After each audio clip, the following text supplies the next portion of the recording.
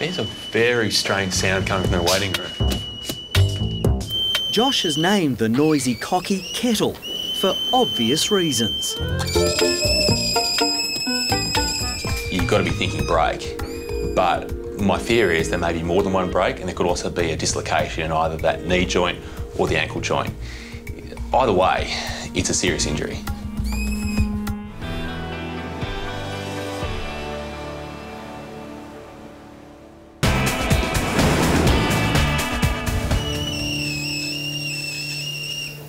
At the Bondi Clinic, bird expert Josh Cook has shattered the peace with a screaming baby.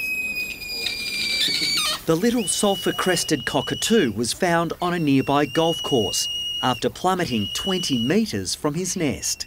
He wouldn't have lasted, overnight without a fox or a dog or a cat eating him. So, yeah, he was lucky to be found. There's a very strange sound coming from the waiting room. Josh has named the noisy cocky Kettle for obvious reasons. Josh. G'day, Chris. How are you? Yeah, good, mate. So I've got this little cocky who's pretty glad to see you too. He doesn't look too glad to see me. Look at him. No.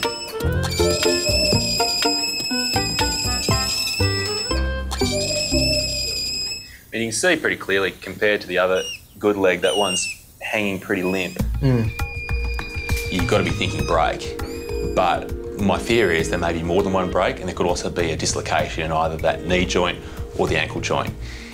Either way, it's a serious injury. You look at Kettle and he's the absolute picture of vulnerability. He's small, he's skinny, he doesn't have any feathers to his name, and he's lost and alone. And he might have a fractured leg. He's in a bad way.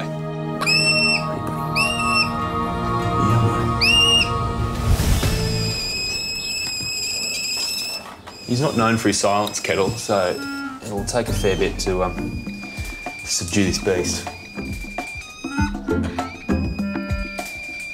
Oh, he looks so defeated.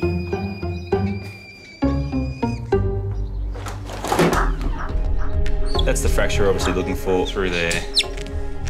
The fortunate thing for Kettle is that he's probably got one of the best bird people in the country on his side, and if anyone's going to nurse him through this, it's Josh. All right. How'd he go? Yeah, so he certainly does have a fracture there. Yep. It's a longitudinal fracture, so it's not straight across. Oh, okay. It's sort of at an angle. Right. Across the bone like that. Yep. But it is only one fracture. It's been a real blessing. The trick's going to be whether we can actually get this to heal. Yeah. The big concern I had from the start was how much nerve damage Kettle had suffered in that foot from that injury. He's still not really clenching his toes. He doesn't really have that perching reflex. That's got to start appearing soon. Otherwise, Kettle really doesn't stand a lot of chance of being released back to the wild. It's be very delicate. Okay. Incredibly hard to do, these splints. For these sort of procedures, we use some very high-tech equipment. Okay. Okay. So they mightn't look like much, but between a set of chopsticks, a paddle pop stick and a plunger, I can pretty much fix any bird's leg. Just try me. So I think that syringe plunger might actually be the winner. Okie doke. So it'll just cushion him if he tries to walk on it. If anyone ever thought they had a bad day, they should look at you, shouldn't they, Kettle? Look at you. You're having a terrible one. Kettle's saviour, bird carer Josh Cook, may just have the answer to silence the pint-sized screamer.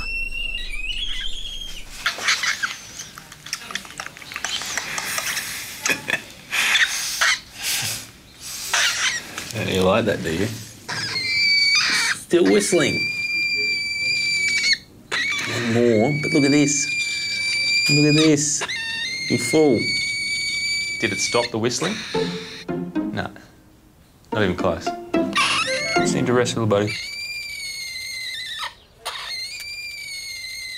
I'm going to be seeing a lot of Josh over the next few days and then over the next few weeks because these sort of things, they require constant monitoring. There you go. Okay. No problem. See you, Chris. Thanks, mate. I'll see you soon. If that splint's too tight, it'll cut off the circulation to his toes and that'll really inhibit healing. But if it's too loose, then that bone's going to keep on moving and the bone won't start to mend. Get that?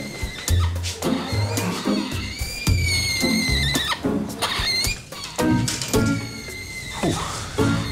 It's still here. Good to see you, buddy. Yeah, likewise. Come on through. Thank you. It's a big welcome for Chris at Josh's bird menagerie. Here he is. Kettle, the screaming cockatoo, is ready for his final checkup. Look at you. That's fully dressed now. Our little boy's grown up. This is how Kettle looked when Josh first brought him into the clinic after the baby broke his leg. What a difference 2 months has made. You take the cast off.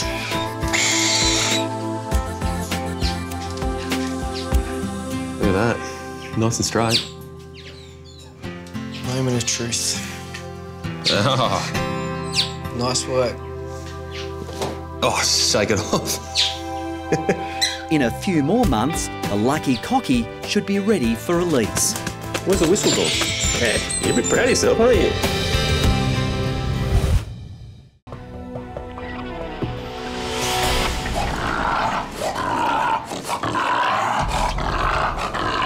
It's all right. At the Bondi Referral Hospital sash, 2-year-old Stanley is fighting his own battle. The British bulldog is struggling to breathe. You just feel like he's in pain the whole time. Worried owner Michael is trying his best to keep the bulldog calm. Whenever he is around other dogs or gets really hot, he can't breathe properly, his throat swells up. I can't walk more than 500 metres. And that just starts. And it's just, you feel bad for him, you've got to take him home. Michael, is it? Yeah, it is. Yeah. Andrew Marchesky, how are you? Stanley! You sound like a diesel. That's the loudest snore that I think I've heard out of a bulldog. That's pretty bad. So he's 2 years old. How long has he sounded like this? Over a year, yeah. If we don't do something before the next summer, he'll be in a whole heap of trouble. You know, your soft palate is? It's like the flap at the back. Yeah, the little dangly bit. But theirs is, in dogs, it's much more broad. And in these guys, it's really broad, really thick, and really long. If we don't do something now, his whole voice box will just end up collapsing. Yeah. And if it gets to that point, the only thing we can do is put a permanent tracheostomy in him. A tracheostomy, there's a hole in here, and that's, you can do it, but it's really high maintenance, and they don't get a normal quality of life out of it. Michael knows that if something isn't done soon, he risks losing his buddy. He's just going to overheat and pass away. You know, that's generally what could happen.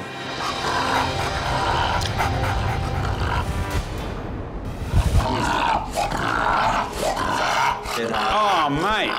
It gets worse and worse. It gets worse and worse. Oh, yeah.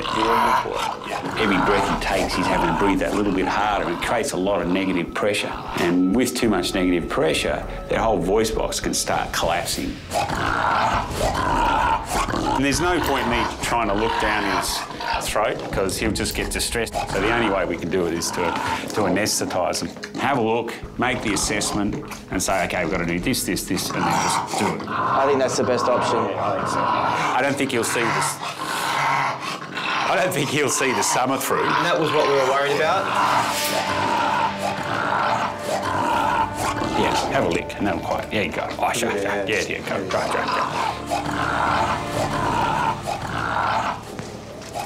It's been exciting, mate. Hey? A bit quieter when you sniff. Andrew wants to operate on Stanley immediately. We'll just throw him in here. But first, the bulldog needs to calm down. For Michael, it's a reluctant goodbye. So can we come in tomorrow afternoon or just wait? I would not visit him. Yeah. I'd probably not visit him, period. Just wait to the end? Yeah, if he gets excited and it's really vascular and it just sets off a bit of bleeding because he's jumping around, you don't want to do that. See you, mate. Any operation, human or animal, you know, it's an operation. Things can go wrong.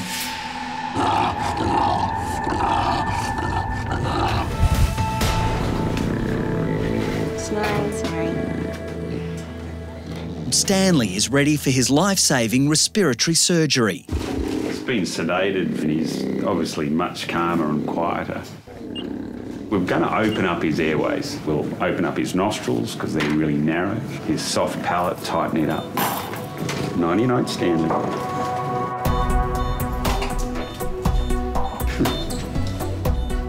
Oh, God.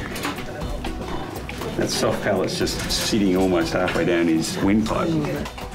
All bulldogs, their soft palates are a bit long, but he's a gold medal winner. If Stanley's overgrown soft palate isn't shortened, Andrew fears the bulldog wouldn't survive another summer. When he's breathing really hard, this is just going up and down like that and just obstructing his whole larynx. In extreme cases, if they're breathing so hard and it's, you know, a really hot day, their lungs can fill up with fluid, and that, you know, is really catastrophic.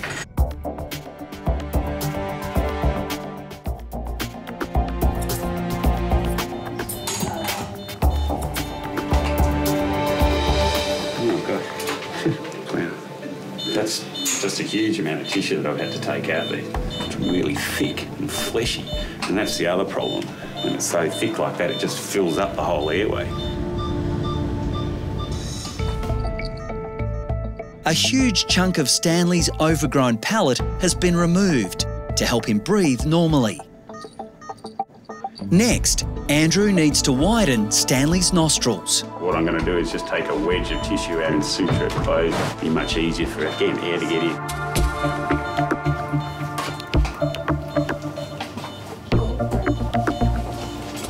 This is probably the bloodiest part of the surgery. We'll do the same on the other side, and every little bit will just make it that much easier for him to breathe. So now we just make sure they wake up quietly and slowly. Although Andrew's happy with the way the surgery has gone, any excitement to Stanley can cause swelling or rupturing of his delicate blood vessels. If we don't watch him, he could again suffocate, obstruct and die. So he'll basically be getting 24-hour care for the next 36 hours.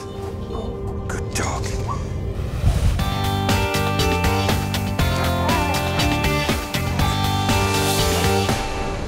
Come on, Stanley. Hey, you gonna come out and see what you're doing? I can't hear you.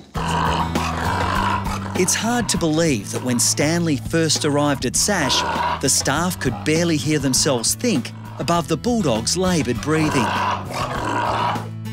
Stanley, good boy, come here. It's been an amazing transformation. It's a bit better, isn't it, mate? Oh, what a good dog. Really, really good. I definitely couldn't have hoped for anything better than this, you know, just a few days down the track. Sit. Oh, what a good sit. What a good boy. Can I have a look at your nose? Well, that's healing together well. You're not snoring too much. Yeah, I know. Yeah, I know. It's all right. Hey? Oh, that's a good boy. Yes, OK. The proof of the pudding is going to be when he goes out and meets Michael and Brittany, because he'll get really excited. And, you know, if he doesn't sound like a steam train after that, then I'll have done my job. I'm excited to see him, but a bit nervous because I just want him to be better, really. Stan! Stanley! Who's that?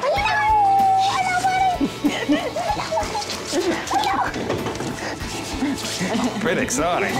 Don't excite him too much. No, Stanley was so excited to see Brittany and Mike, but he was quiet as a mouse. You just couldn't hear him.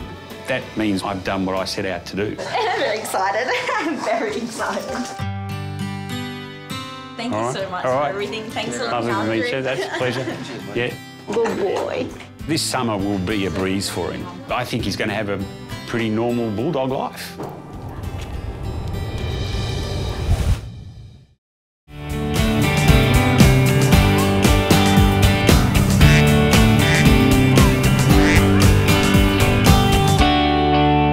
Calm down, Rico. I think he's getting stressed a bit now.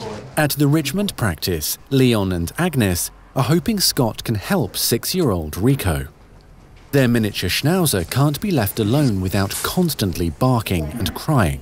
He gets very hyper, he starts panting, and it just gets into that state that's, it's very dangerous for him as well. He's got a condition of epilepsy, and we just don't want to have that happen, that he falls down and has the fits when we are not there. If it's okay with you, I think that we need to see this behaviour in action. So, can I invite myself to your house? Yeah, sure. Of course, yeah. Hey, Scotty says relax.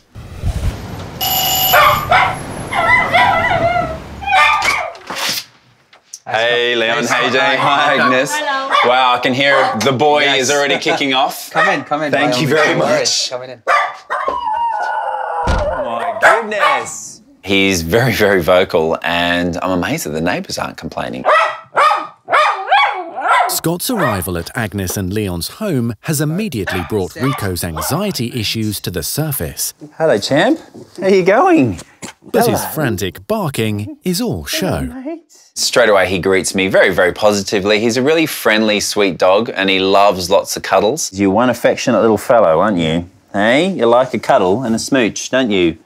Well, it's very good to see that he's a very sociable and affectionate dog. Yeah. What I really need, though, is to see how he behaves when you're not here. And then we can just understand the problem a little more. To be able to see Rico behave normally, I need to do a bit of surveillance. Leon, you and I will go next door and we'll watch the footage. Agnes, you're going to be doing exactly what you do when you leave the house. So you're just going to be putting your shoes on, grabbing your keys, grabbing your bag, and then leaving. And then we're going to be watching little Rico and see how he behaves. Sound good? Perfect. Excellent. All right, let's get stuck in. This is a fantastic house because I actually get a live feed as to how the dog is behaving. Feels like we're in mission control. Yes. Should we grab a seat and settle in? We need some popcorn. Yeah. Interestingly, he's already looking at the door. Yeah. Just by her putting her shoes on. Correct. So he's relating the two already. Okay. Wait. Rico, sit. Stay. Good boy. Closing the door. It's quiet. For about 4 or 5 seconds. Yes, that's it. He really gets pretty stressed pretty quick, doesn't he? I mean, he's gone from just a little bit of whimpering to barking to howling. Yeah, I mean, he's really going for it. How long have you seen him actually bark for? We've about an hour. All he can think of when Agnes leaves the house is, I'm just going to scream until she comes back. After observing Rico's reaction, Scott phones Agnes and asks her to come back. Calm down, Rico. One mistake she makes straight away is immediately giving Rico lots of attention. And that's understandable, that's human nature. If an animal's upset, you're going to want to try and make it feel better. But actually what she's doing is unwittingly reinforcing the barking. I bark, Mummy comes back and gives me a cuddle. Well, guys, I think it's pretty clear from today that he has a condition called separation anxiety. And the reason that he's developed that is purely and simply stress. I mean, he's lost his primary carer in your dad, and he's driven over 1,000 miles to come to the UK. And even though you guys are such dedicated, caring owners, it's still a new environment. With the added complication of Rico's epilepsy, a solution needs to be found quickly. There's 2 big words I'm going to throw at you, okay? So the first one is called counter conditioning, and that's basically getting him to start thinking positively about something he thought about before as negative. So you leaving the house, that sucks. He hates it. Yeah. He does not want you to do that. So what we need to try and do is encourage him to think positively. So what you're going to be doing from now on is you're going to give him something to chew or something to play with just before you're about to leave. And so then he can start thinking positively, because normally, particularly as boys, we love it when we get food, and it's going to make us feel positive and feel happy. These are treat balls. Basically, you can pop his normal food in there. Yeah. And it rolls around. And then he's encouraged to look for his food. It's investigative. It makes him think about how he can get it out. So it's problem solving, using his brain. But also the food that you give him can be entertainment. And this is the way to make that happen. Then after him getting used to various treats and toys, then the next thing is something called desensitization. What you need to try and do is to actually ignore him for about 15 minutes before you leave and about 15 minutes after you arrive, so that you leaving the house and returning isn't exciting. It's actually really boring. Yeah. And boredom for dogs is actually an effective means of getting them to get over a behaviour. Agnes and Leon have to earn a living. So if Rico continues to behave this way and they start getting neighbours complaining, who knows, the worst case scenario would be they'd have to rehome him. And I really, really hope that won't be the end of this story for them.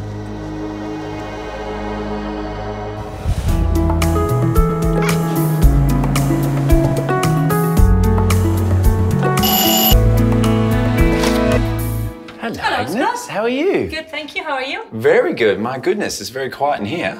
It's been 2 weeks since Scott's first visit to see the stressed out Rico, and a lot has changed. No barking. Goodness me, the change in you, hey? Are you being a good boy, hey? So far, so good, but Scott needs to see what happens when the schnauzer is left alone. Rico's very calm and very relaxed in the house with us there, and that's fantastic. But I'm really intrigued to see the footage that Agnes and Leon have captured of Rico when they do leave the house. So this is the bit we filmed this morning. So this is Agnes coming in. So I'm just coming in, basically getting him occupied with some food as well, like you mentioned, with the little toys, so he can get occupied with his mind trying to get the food out. Good boy. The food ball works exceptionally well to distract Rico from when his owners are going to leave the apartment, but also it tires him out. It makes him work for his food and also work out the way in which he can get the food out of the ball, which is tiring out his mind as well as his body. So it's a perfect tool for Rico. So this is pretty much when we're kind of preparing ourselves to go to work. You know, the dog will still be in the room with us, and then we'll just give him a command just to sit and stay. And basically just not interacting with him much, so he can just get himself settled. It's difficult to stay away from him. He's a lovely, cute dog, and he wants your love, so you kind of automatically want to give him the love. Good idea, nice and calm, getting prepared for that leave. So that's good, that's perfect, nice and calm, and close it. This is interesting. And this is where I think the most improvement we've made, where, you know, he's in his bed, he's staying. This is great. I mean, this is a calm, relaxed dog. You've left, he's like, I know they'll be back. Rico, that is so good. They've proved that old dogs can learn new tricks, and they've taught this dog that it's okay to be by yourself sometimes. Good boy. Here you go, good. It's really good to see the training and discipline, it actually works. Good boy.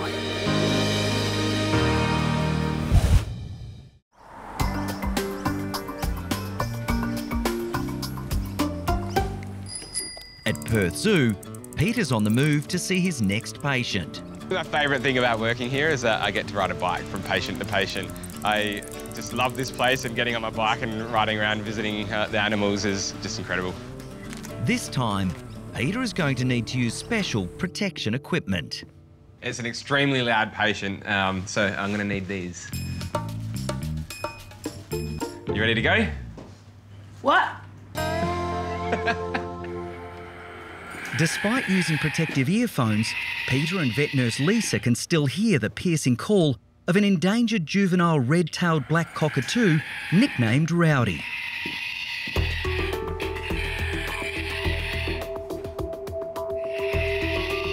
The noisy patient was hit by a car nearly 2 months ago and suffered a nasty break in her wing.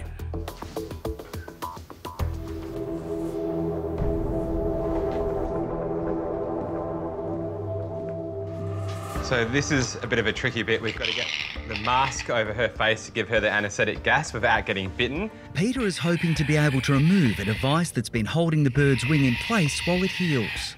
Anaesthetising Rowdy will be the only way to carry out the procedure safely. This beak is incredibly big and incredibly strong, and I could easily lose my finger if she accidentally gets a hold of me. Right, I've got the gas on.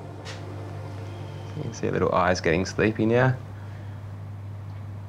You happy she's asleep? Yeah. Birds metabolise the anaesthetic drugs very quickly. So now we've got the mask off, I've got to get my tube in quickly or she'll wake up. That's in.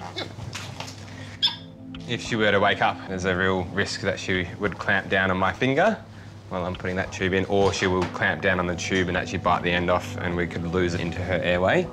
All right, so I'm just going to open her beak. Ah, she bit me. Just checking. Not funny.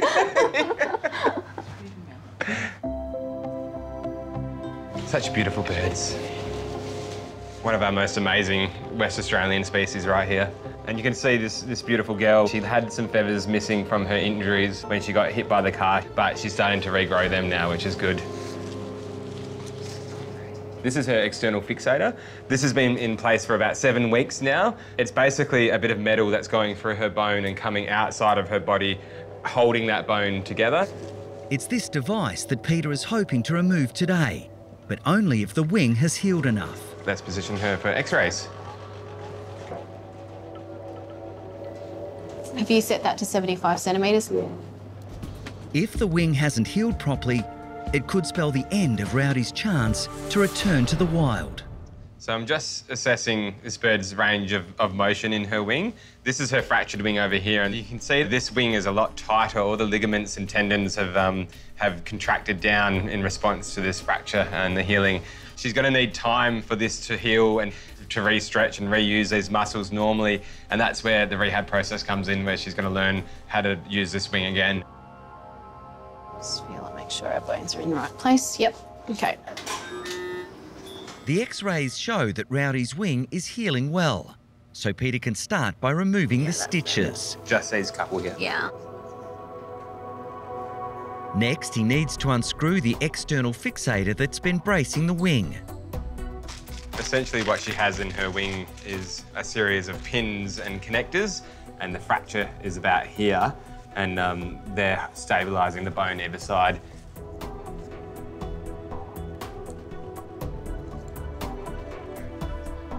Once I remove this support beam, her fracture's no longer going to be stabilised, and I've just got to be careful that it is healed properly, because if it's not, we could refracture her wing. Now we just want to have a good feel of it. It feels really good. The fracture feels like it's healed properly and there's no movement in it. It's great. Peter's confident he can now remove the remaining pins. So I've just got my chuck here to help me unscrew them. The pins have to be gently removed, with Peter aware that the delicate wing could easily refracture. There we go. All right, so this last one here that's bending up is going all the way through the bone at the moment, so right through the middle of that bone, and it's going to be a little bit more difficult to wiggle all the way out, so I've just got to be careful with this one. There it is. So you can see it was all the way inside that broken bone. One side of the broken fracture here, another side of the fracture here, and this would have been holding those two sides together. It's time for the cockatoo to wake up. I'm going to turn him off. So birds do tend to wake up a lot quicker than other animals. Lisa must maintain a firm grip in case Rowdy strikes out with her powerful beak when she returns to consciousness. Come on, sweetie. Time to wake up and feel your new wing. Oh, there's the eye. You gonna have a chew? There we go. The last step for Peter and Lisa is to get Rowdy back in her pack without incident. Don't let go now.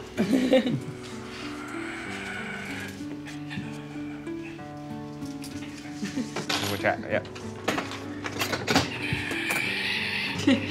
She's awake. She's back in her pet pack and ready to go back to the rehab centre. Removing the brace is a milestone, but this young cockatoo still has months of recovery ahead. It could be a year before her wing is fully healed and she could be released back into the wild.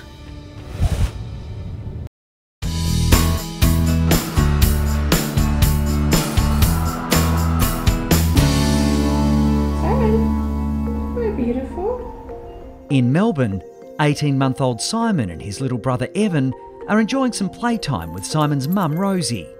Simon is a huge presence in my life. He follows me everywhere and he's my biggest constant. I adore him and am very obsessed with him, and it feels like it's mutual. What are you doing?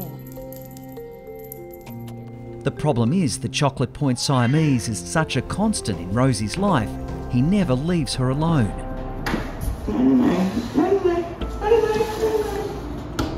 I was weak when I first got him, and I let him just always spend heaps of time with me and just sleep with me and all that. And now, as I'm trying to create a little bit more distance in our lives, he will scream, "Hi, baby." Sort of starts softer. The more you ignore it, the louder and more incessant it becomes. He just keeps going, he doesn't stop. It's not a pleasant experience, it's not survivable.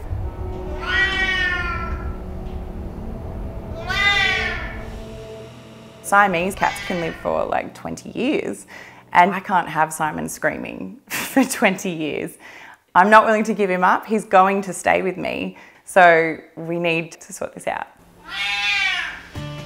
Fortunately, Dr. Danny is making a house call, and Rosie hopes she can do something to curb Simon's incessant screaming. She's here. Hello. Hello, Rosie. How are you? Come in, come in. So good to see you. You too. Come say hello to Simon. Hello, Simon. Hello, mate. Simon. Come say hello to Daddy. Hello, how are you? How's he been? Simon is just screaming and howling and... Today I've come to see my friend Rosie. I can see how Rosie and him just have this beautiful relationship, and I don't blame Rosie for just being absolutely in love with him. Hi, how you going? This is Georgia, this is Danny. Nice to meet you. Evan. Oh, hello little Baba, you're gorgeous. Simon's boisterous behaviour is also a problem for Evan's owner, Rosie's housemate Georgia. Good boy. It's like a child screaming. Very loud, very visceral, very stressful. Oh mate, you do seem quite stressed out, hey? Oh, he is a bit of a stress head. I just think it can't be good for him. He's just screaming and like howling for hours. So when are you noticing the screaming, these moments? It's whenever I leave his space. If I go to the bathroom, if I have a shower, if I'm asleep and he's outside of the bedroom. It's disrupting our sleep, it's pushing us to the edge really. From everything you're describing, it sounds like we've got a few things going on, probably an element of generalised anxiety, but also separation anxiety. These things are only going to exacerbate with time if we don't address them. Anxiety in cats is really common and underdiagnosed. I'm concerned that if we don't take active steps to help with the underlying anxiety and stress that is causing these behaviours, that he's not going to grow out of it, but in fact just become more stressed. Oh, look at him. Oh, this is where he's not meant to be. Yeah, so this is retreat when he's stressed, when he's, We've just got to find a space that's going to be as appealing to him that's not in here. Okay. The first thing we need to do is find a replacement safe haven for Simon. At the moment, that is Rosie's bedroom, but we do need to make a change to that. Essentially what you want is somewhere that he can hide. Yes. Even to start with something like a cardboard box would be fine. Okay. Oh, amazing. Perfect. That'll be great. Let's tape these ends so it's really deep. I have spotted a little corner in the dining room. That's probably going to be our best option. I'm thinking if we can move the wine rack, that this corner could be a really great spot to create their little new safe haven. Do you think that's a good idea, Simon? That's a good idea, okay. This is a lot of fun, creating this little cardboard box cubby house. All right, so put that in there. Okay. I actually would like to go in there myself. Oh, is that for you? Please sleep in there, Simon. Please sleep in there. I definitely wasn't expecting a small cubby house under the stairs as a solution. But after seeing how he approached the safe haven that we created for him, seeing him go inside and have a look, I think there is a real chance that he's going to embrace it, and hopefully it will mean that we all get a better night's sleep. Part 2 of Danny's plan is to fill the room with a scent that will make Simon feel safe in his new cubby house. So these appeasing pheromone diffusers and sprays are derived from the pheromone that the mother cat emits to her kittens. So it's that feeling of security and comfort, and it's very effective for any cat that's feeling a bit stressed. Keep the cats happy. Yes, hopefully. I think that'll be good. There's one more element of my plan, and that's going to be to do with their daily routines. Okay, so I've got one last idea for you guys, and that is all stemming around enrichment and play.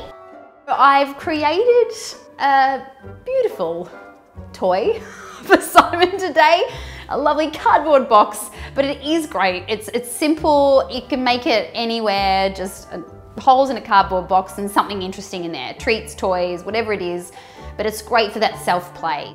What we need to do is come up with like a schedule routine through your day where you have interactive play, so he knows when to predict he's got to have fun time with mum, and then he should hopefully cope better when he can't be with you. He was a bit unsure, and then Danny kept coaxing and coaxing, and in the end he was loving that little cardboard box toy. Fingers crossed he's worn out and sleeps the night through. That would be amazing. Thank you so much for coming over, Danny. It's a pleasure. Keep me in the loop. I will. Okay, good luck, you guys. See you. Bye. Bye, Danny. It would mean so much if I can make a difference to Rosie and Simon and the issues that they're having at the moment and create a lovely, harmonious household. That would just mean the world.